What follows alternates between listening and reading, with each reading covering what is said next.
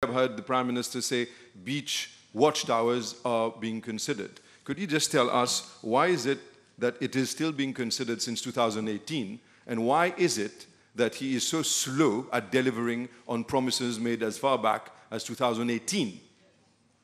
Well, Mr. Speaker, sir, we are doing, and we have done, in fact, what the Labour government has not even paid attention to. He's talking about drowning. In fact, we have done better, because there was no, I would say no warning at that time during the Labour days with regard to people who go to the seaside, whether they go for fishing or for a swim or for even just for a walk. What we have done is now the meteorological services, they regularly issue warning with regard to swells and recommend people not to venture at sea. And in fact, there have been during, I must say it is very unfortunate that during especially the recent past, in spite of the fact that there have been warnings to people not to venture at sea, whether fishermen or people to go for a swim. Unfortunately, there have been cases where people have drowned. So each one has to take his responsibility. The government, we are acting through institutions by warning people whenever there can be a risk of losing their lives, there is a danger, and each one of us then has to take the necessary precaution so that we don't take any risk.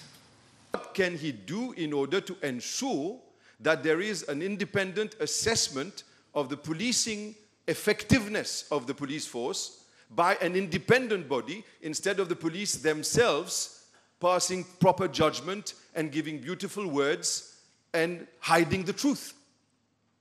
As in the United Kingdom, this exists. There is a report which is a police... Honorable Leader of the Opposition, Honorable Leader of the Opposition, try to contain your question. Your question is too large. Stop it there. Let the Prime Minister reply. Well, the Honorable Leader of the Opposition, maybe he is now being selective in his memory. I don't know whether he can recall the days when he was in a Labour government. And yes, he was minister, he was in cabinet then. And there's more. What is happening? What is happening? What is happening? Mr. Speaker, sir, Mr. Speaker, sir, when the Leader of the Opposition put his question, I did not interrupt him at all. In fact, I listened carefully to what he's saying. I think he should be also respectful to listen to my answer and not to interrupt. He will be respectful. And I will tell him at the time, I will answer to what he's saying from a sitting position, interrupting me. Let me give the figures for reste tranquille d'Otar. And you're talking about law and order, criminality. Look who is intervening. One who has... What is happening? Honorable Juman, what is happening? This is Parliament, no place for bullying. Okay. Prime Minister, continue. Order everywhere. Let me give the figures for crimes. Kistan, be go Raisak kete. Go Raisak. Honorable Juman, I'm taking action against you. I already warned you, and you are continuing. Please move out from the chamber.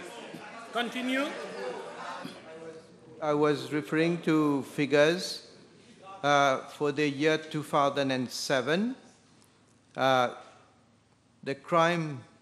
number of crimes, 6,591. and misdemeanors, 41,748. For the year 2008, 6 crime, 6,340. And for misdemeanors, 42,771. Now, at that time, yes, I was in cabinet with the honorable leader of the opposition. He never, no, at that time, later on, when you mentioned that I was in cabinet with you. But he never was concerned about the crime rate or the number of misdemeanors. Where was he then?